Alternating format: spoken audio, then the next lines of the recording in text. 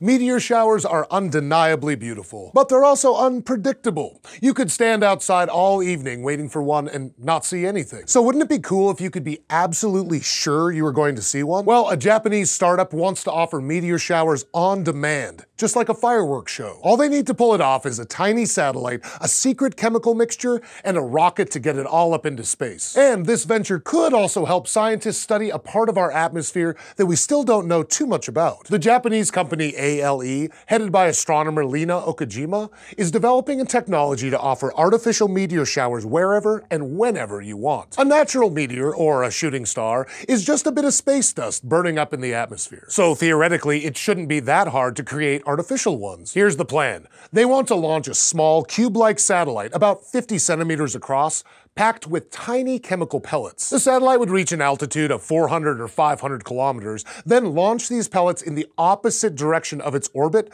so they would slow down and start falling to Earth. Once they reach an altitude of about 60 kilometers, they'd burn up just like natural meteors. The thing is, the chemical composition of the pellets is proprietary, so we have to take the company's word for it that this'll work. But they've done some ground-level testing and say that their artificial meteors will burn bright enough for Earthbound spectators to see them. Plus, they say they could tweak the chemical formula to make the meteors any color they want. So, rainbow meteor shower, anyone? Besides creating spectacles, the team also hopes this technology will fill a scientific need. The layer of the atmosphere where the pellets will burn up is part of Earth's mesosphere. The mesosphere is sensitive to small chemical changes, like the addition of greenhouse gases, so studying its dynamics and composition could tell us more about how the atmosphere and climate are changing. We can study lower parts of the atmosphere using balloons, and higher parts using rockets and spacecraft. But that 60-kilometer sweet spot is hard to reach with scientific instruments, so we don't know that much about it. So scientists have been focusing on the meteors that burn up there to observe the mesosphere. They use radar, which uses radio waves, and LiDAR, which uses laser light,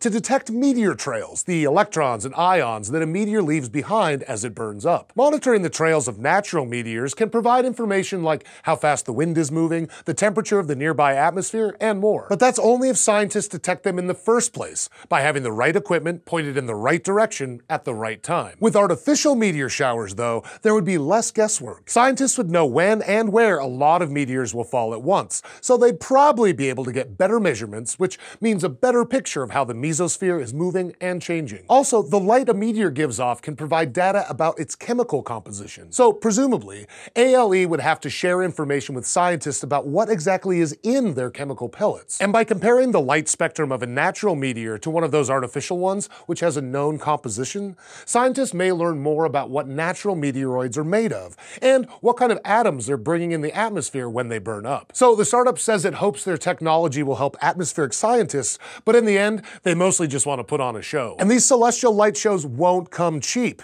The projected cost is around $8,100 US per meteor. And you can't really skimp on meteors to make a good meteor shower. So expect to see these shows at huge public events, or like Tony Stark's birthday party.